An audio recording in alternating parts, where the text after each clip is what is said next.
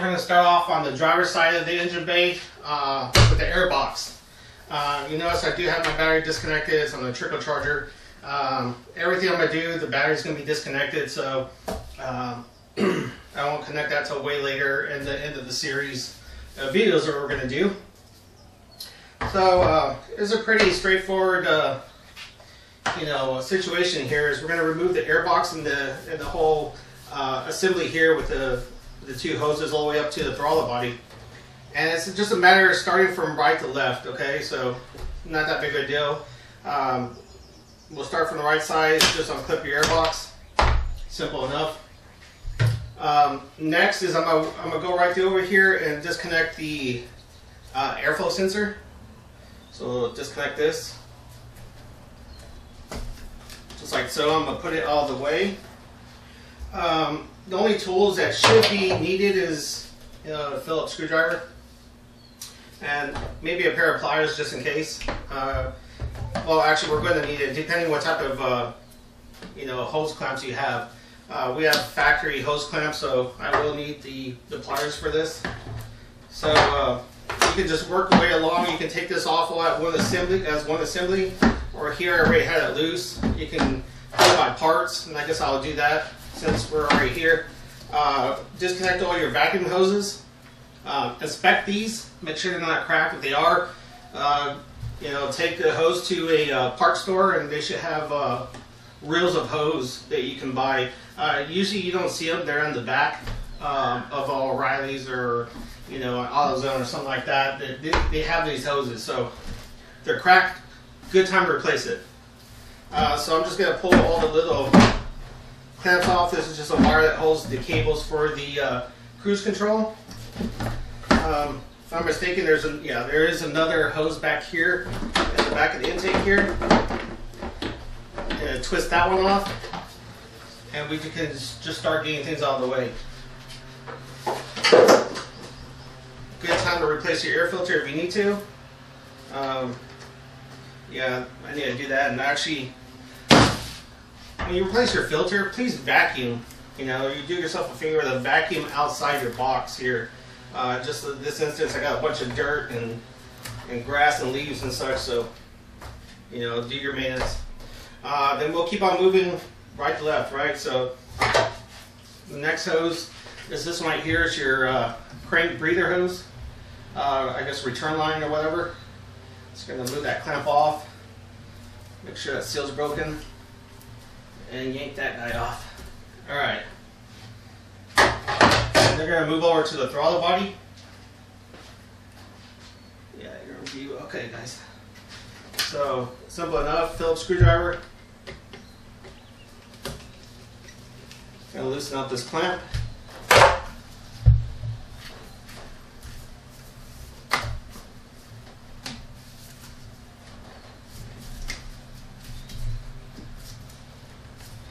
Maybe not loose enough. Let's see.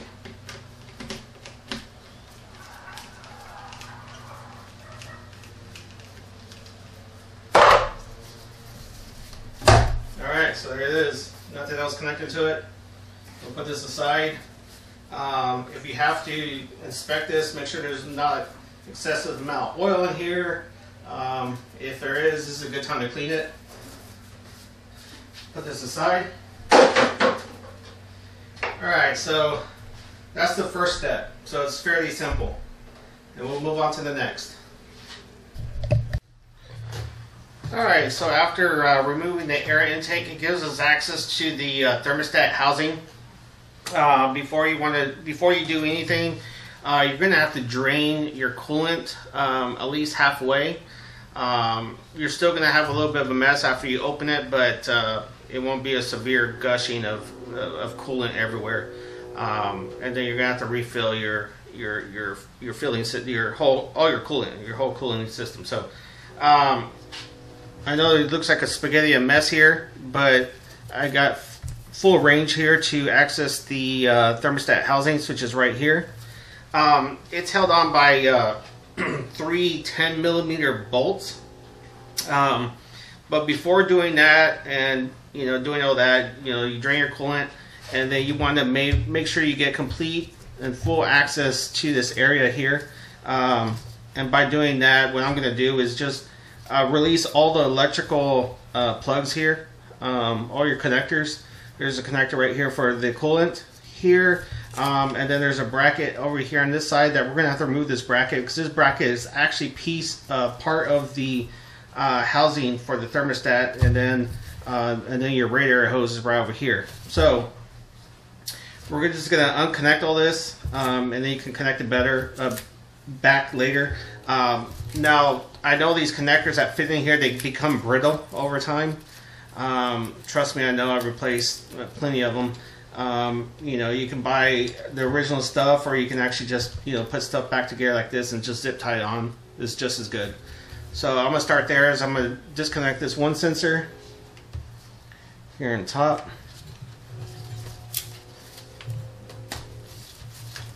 And then I already unclipped all these, and then I took off the sensor over here just so I can get this harness fully loose and kind of out of the way so I don't damage it. And first thing I'm going to do is I'm going to go over there and I'm going to remove that hose. And I already got the clamp loose, so it's just a matter of me pulling it off, and I'm going to just drop it down to pull it aside. And then next we'll just work over here again. We're going to remove this bolt here that's to the head of the engine. It's a 12 millimeter.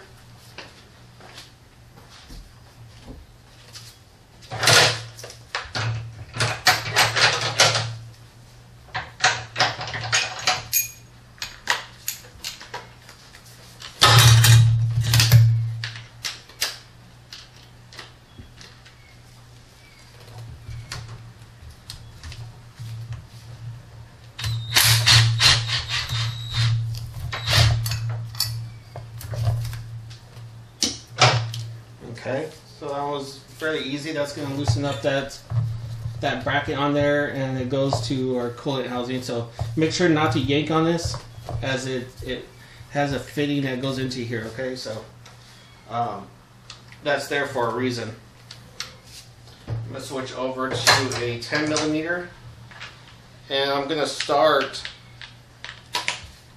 And this engine is a little bit different because it has a cable system, kind of a tray that comes all the way up front and bolts onto the front or the top of the housing here.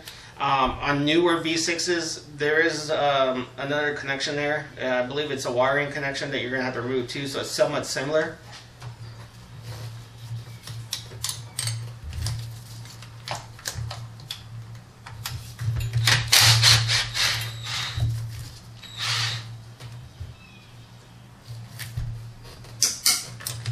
Okay, I'm going to see if it gives us enough room to remove this and kind of get it down all the way. And that's all you really want, is to actually just kind of pull it away slightly, so it gives us enough room to pull out the housing. And now I'm going to start with the bottom nut. It's a little bit, it's kind of tough to get to. What I use is I use a little swivel. I use a short extension and then a swivel extension. And I'm just going to go in here. And I'm going to try to get it set on that nut.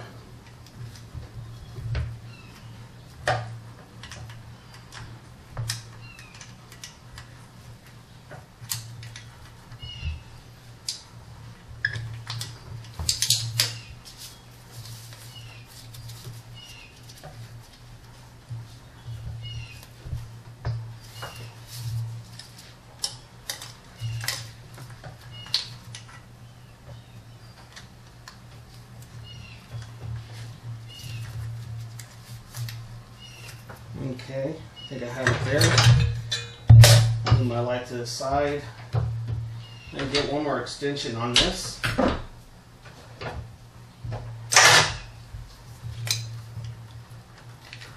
You can use regular hand tools as well.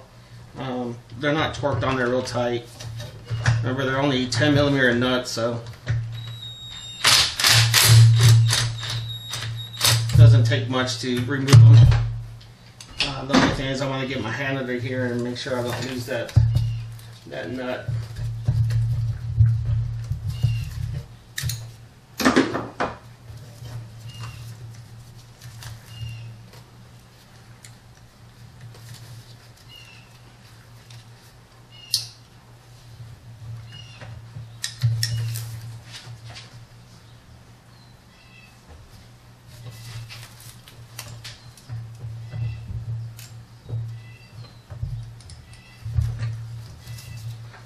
See, they're real small. So now we got 2 more to go. Get my extension here. And I'm gonna guide my socket here to where it's at.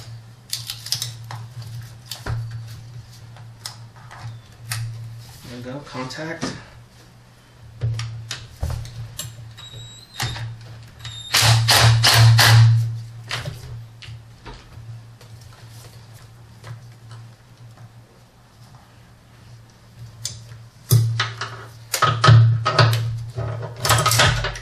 That one's released, but I believe the nut stayed on the stud.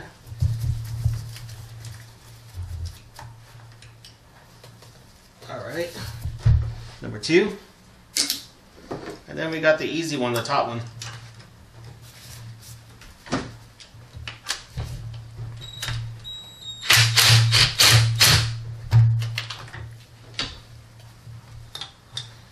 Alright, there's the last one. So put that inside, organized. And now it's a matter of making sure you got the clearance to pull it out. So I'm going to grab it here. It has to have a little bit of fluid in there, not much. What you want to do, you want to try to give yourself enough room as possible to get to where the thermostat is actually at. So, just like so. Yeah, you can expect this ring. This one's very clean. Alright, so now thermostat's right in here. What we gotta do is try to wiggle it out, and if it's stiff, get a pair of pliers or a screwdriver, and since we're replacing it, it comes out like this. So here she is. It's the part replaced. This one looks like it's a original thermostat. So it's good, we're replacing it. It still works, but we're replacing it anyway, so it doesn't matter. Alright, so one thing to look at on the new thermostat is what I like to do is, if you have any coolant nearby, I like to get a little bit of coolant on my fingers and kind of rub it around the new gasket. Now when you buy these from the manufacturers, which is, this one's Toyota, they usually come with the gasket already. Now I've seen where if you buy it at a independent parts store, that they only sell you the thermostat without the gasket. So you gotta pay attention to that, because you want to replace the gasket at all times. If you're gonna replace this, you can go to the trouble replacing it, you know, buy the gasket. It's $3 or $4. So before we put this back in, it's worth noting that this one has a little bleed system here for air, and this is always supposed to be facing up when you put anything back in. Okay, so always facing up. You know, air rises, and that's where, you know, it goes through. So make sure that's up. So now it's just a matter of reaching in here and snug it back in place.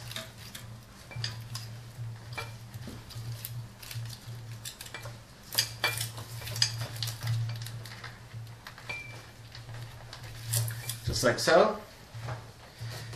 And that's pretty much it. Everything else is just reassembly. We'll put everything back together here.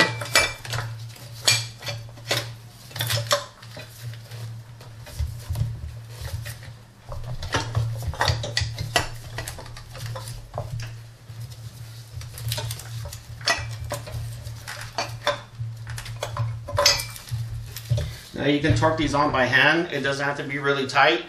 Just hand tighten it. Remember what you're working with here. You're working with a 10mm nut. You don't need a torque wrench for this. Don't kill it. Don't stomp on it. You know, don't do nothing stupid. Just regular kind of hand tight type of stuff. So I'll start all these nuts by hand. This can become tedious, so if you have something magnetized, please use it. Especially with the bottom one, it's a long reach.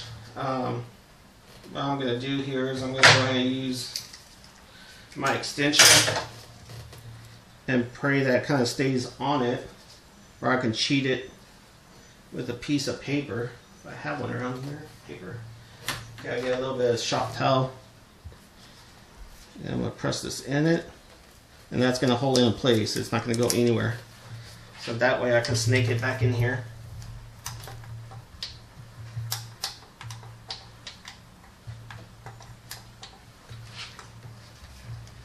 Now it's a matter of just finding the stud for it.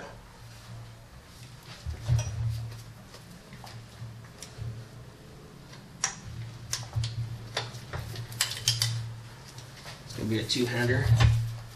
Alright, so I'll use one hand right underneath the stud and I'll guide this into it.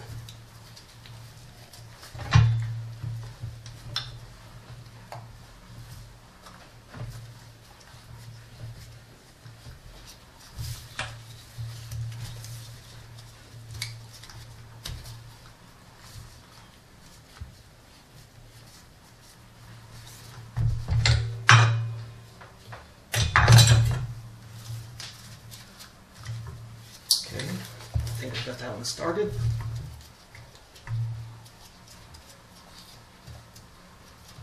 Okay, that one started on there. We'll get the next one, I'll do the same thing.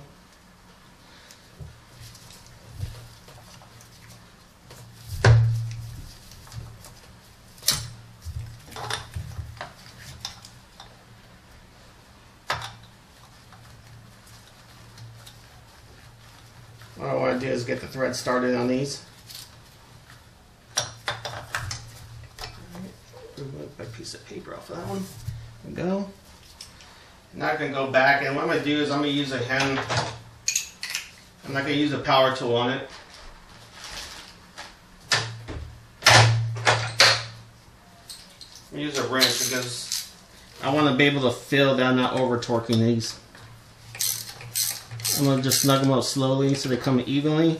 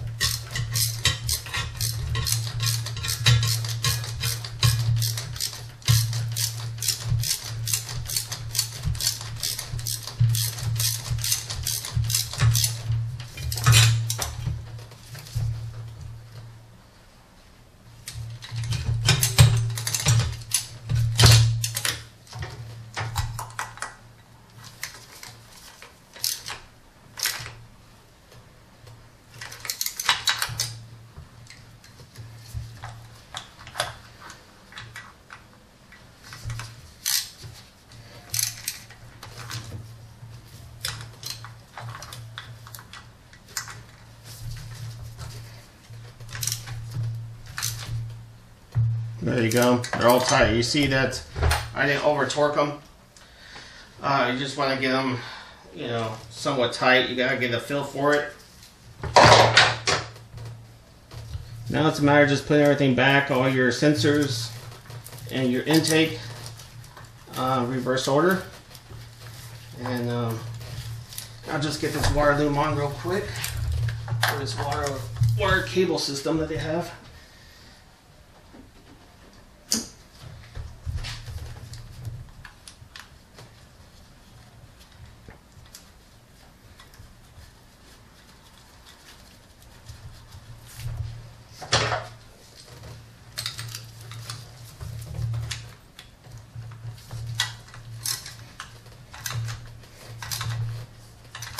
All right, the next thing that you want to watch out for is when you're putting back on the coolant tube here with a bracket to the head. We want to make sure that is fully secure in place. If not, what happens is, what it does, it keeps pressure. Well, this tube, it keeps the tube from actually shooting off. Okay, so there's pressure that builds up in here that locks it in place. So that bracket here and the thermostat housing hold it together like this. Okay, so if you don't put that bolt in, chances are you're going to have a lot of rattle, and that tube is going to go flying out. So it's very important to make sure that's bolted back in.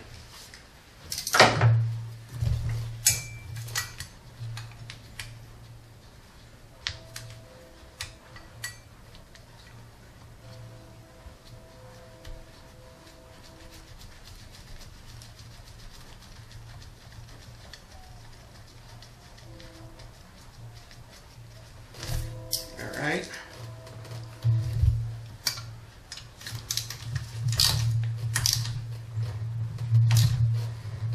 And that's it. So off camera here, I'll finish it up. That's pretty much the end of the video. I'm just going to reconnect all my sensors, make sure the wire harness is up where it's supposed to be, and that's pretty much it. So for you all, make sure you refill your coolant, check for leaks. I'm pretty sure you're not going to have any leaks. As long as you got them hemmed tight, it should not leak. And run the car, make sure you got the right coolant level, and happy driving. Thanks for watching, guys. Stay tuned to the next one.